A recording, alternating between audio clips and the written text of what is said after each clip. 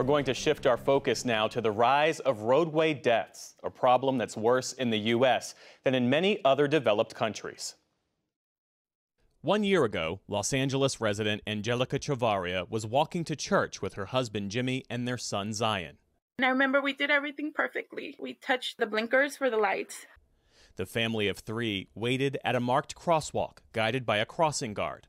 When traffic stopped in both directions, they all started to walk. So everything was perfectly fine for us to walk. And I remember we had only walked maybe like a couple of steps. And when I turned, I just saw this car coming towards us. And the only thing that I said, I remember that day, I just said, "Jimmy!" I screamed, "Jimmy!" The approaching vehicle did not stop. Jimmy reacted quickly, shoving his son to the sidewalk before pushing Angelica out of harm's way. Jimmy was struck and killed. The driver, who never stopped, has yet to be identified. And that for me, it's like, like you could have stopped, because my husband wasn't an animal. He wasn't even an animal. You stop and you're like, oh my gosh, but this person didn't stop. So that for me is like, I just pray every day. I'm like, Lord. Pedestrian deaths in the U.S. have reached their highest level in 40 years. For some 25 years, pedestrian fatalities were on a long decline, but in recent years, they're back on the rise. In 2021, there were nearly 7,500 pedestrian deaths, equivalent to roughly 20 deaths each day. It's a major part of a growing problem. Overall, roadway crashes are a leading cause of death in the U.S., and even in the early days of the pandemic, deaths continued to increase. In 2020, nearly 39,000 people died in motor vehicle crashes, a 7% increase from the year before.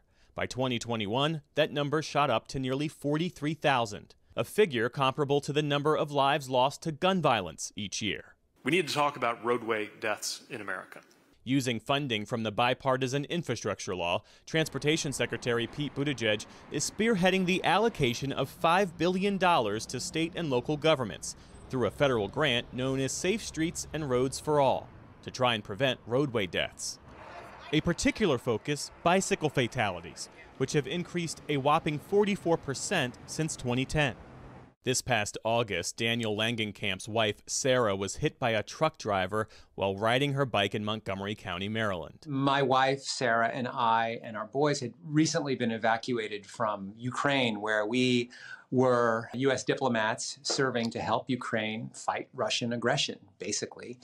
And so Sarah had been attending our boys' open house for the beginning of the school year at their school and had been riding her bike back to our apartment in Bethesda. And as she was riding along, a truck turned right, apparently without seeing her, and struck her and crushed her. Since then, he's pushed for more bike and pedestrian safety measures at the local and national levels. Part of the funding from the Safe Streets and Roads for All grant is going toward improving streets his wife used to ride. Behind every one of these numbers, the 42,000 or so people that have died this year or last year, there are people like Sarah, and we have to remember that.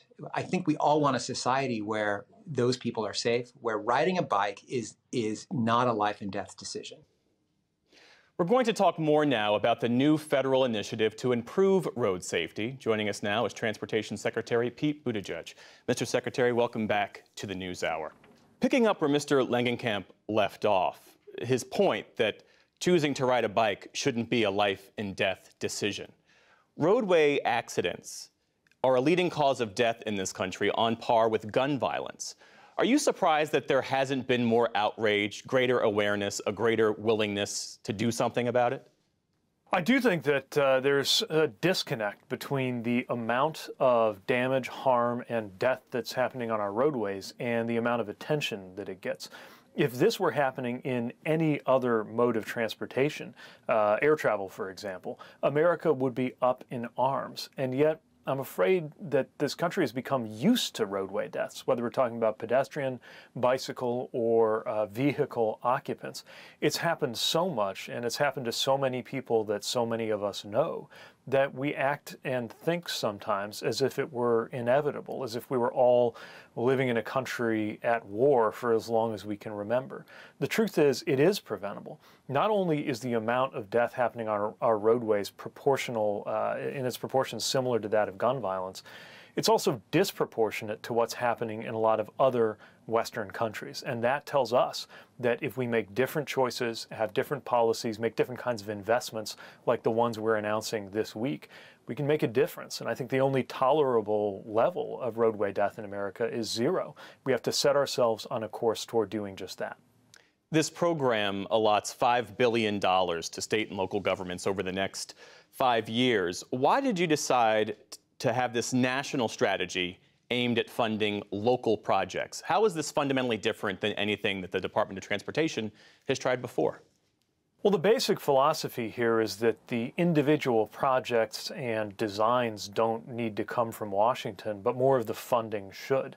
I think back to when I was the mayor of South Bend, and like any mayor, like any community, we had a long list of things we wanted to do that we believed would make our community safer for pedestrians, bicyclists, drivers, passengers, wheelchair users, you name it. And a lot of times those visions don't get realized because there's not enough funding. So what we're able to do, and this is just one of the many programs in President Biden's bipartisan infrastructure law that we're now putting to work, literally putting out on the street, is that this is allowing us to support those community visions, both with hundreds of communities that are going to get planning grants to help build out their vision and design the improvements that are needed, and then for dozens of communities, construction grants to do the physical work of making our roads safer. Our national strategy calls for 5 elements that we think are going to make a big difference: safer people, safer vehicles, safer speeds, a better standard of post-crash care so fewer injuries turn into fatalities, and then safer roads. And it's that last piece, the design of the roads themselves, that we know we can make a direct impact on through these funds. Well, on that point, I mean, there are cities that we can look to for solutions: Amsterdam, Copenhagen, closer to home, Hoboken, New Jersey. In doing the research, a city of 60,000 people, they haven't had a single traffic fatality since 2018. How are they able to do that? And are there things that other cities can take away from that? Absolutely. I hosted the mayor of Hoboken and several other cities that have achieved this here at the Department of Transportation recently, because I think these examples are extremely important. When you go and set out a vision like 0 traffic deaths, it sounds so remote that some people might view it as pie in the sky. So I think it's important to point to specific places like Hoboken, Jersey City, Edina, Minnesota, Evanston, Illinois, that have experienced at least 1 year and sometimes several years with 0 traffic deaths. They're not the biggest cities in America, but they're not the smallest either. And our goal is to add every year to the roster of cities that got that done. What we're seeing is a level of intention.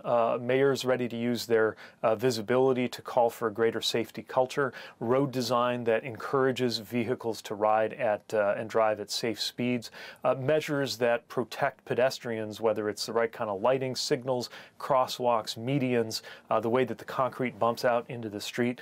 And it is going to be different from one city to another. But we know that the more communities embrace this as a goal and put serious resources into it, the more lives are going to be saved. That's why we're helping on that resource side and helping fund the planning activities that help get this done.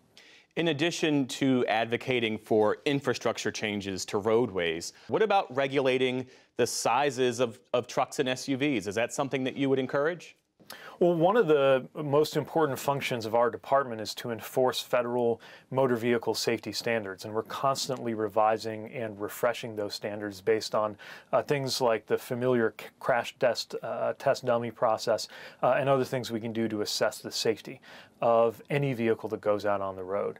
What we're seeing right now is that there are a lot of developments and a lot of changes to cars, trucks, SUVs, vans, some of which are potentially very encouraging, like onboard safety technology, but only if used in the right way.